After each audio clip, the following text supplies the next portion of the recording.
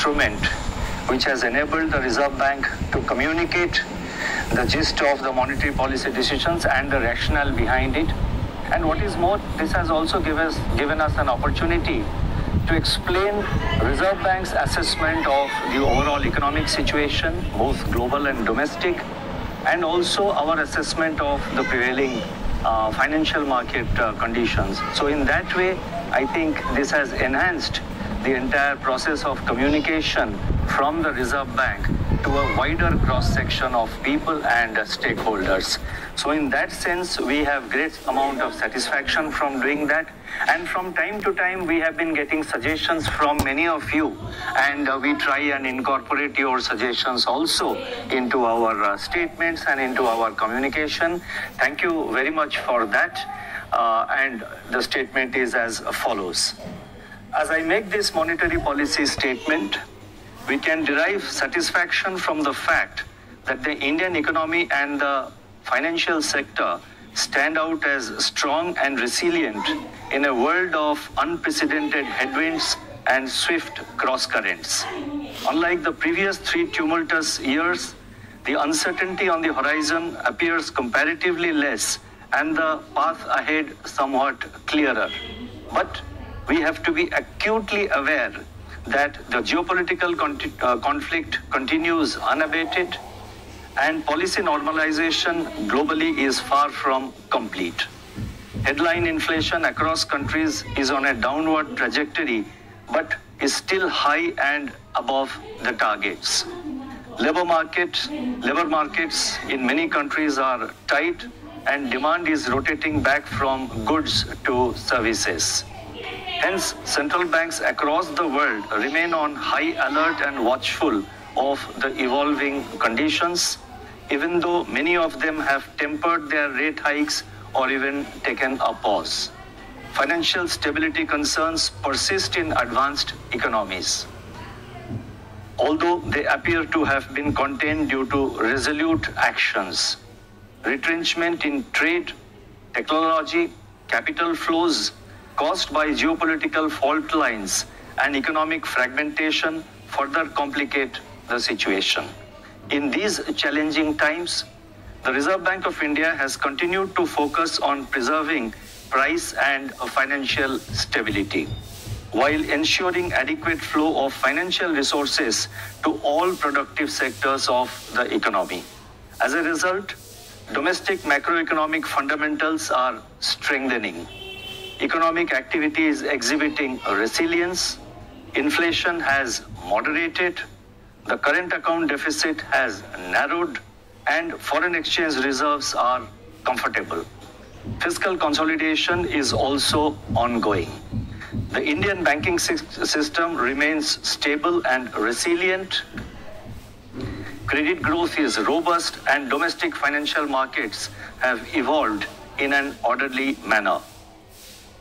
Let me now turn to the decisions and deliberations of the Monetary Policy Committee. As many of you would be aware, the Monetary Policy Committee met on 6th, 7th and 8th June, and based on an assessment of the macroeconomic situation and outlook, the MPC decided unanimously to keep the policy repo rate unchanged at 6.5%. Consequently, the standing deposit facility, that is SDF rate, remains at 6.25%, and the marginal standing facility and the bank rates, they stand at 6.75%. The MPC also decided by a majority of 5 out of 6 members to remain focused on withdrawal of accommodation to ensure that inflation progressively aligns with the target while supporting growth. Let me now explain the MPC's rationale for these decisions on both policy rate as well as the stance.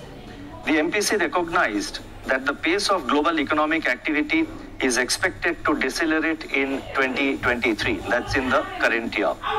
And this is mainly because it is getting dragged down by elevated inflation, tight financial conditions, and geopolitical tensions, which are still continuing. The pace of monetary tightening has slowed in recent months, but uncertainty remains on its future trajectory as inflation continues to rule above targets across the world. And in the last few days, you would have noticed that two major central banks have, after adopting a pause for several months, they have gone for increasing the policy rates.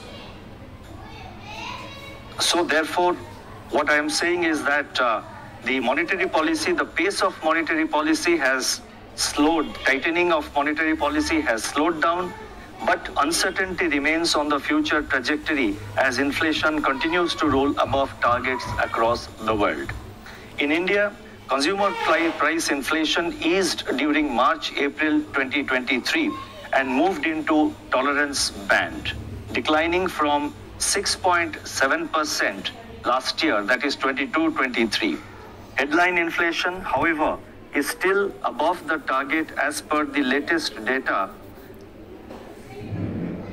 and is expected to remain so according to our projections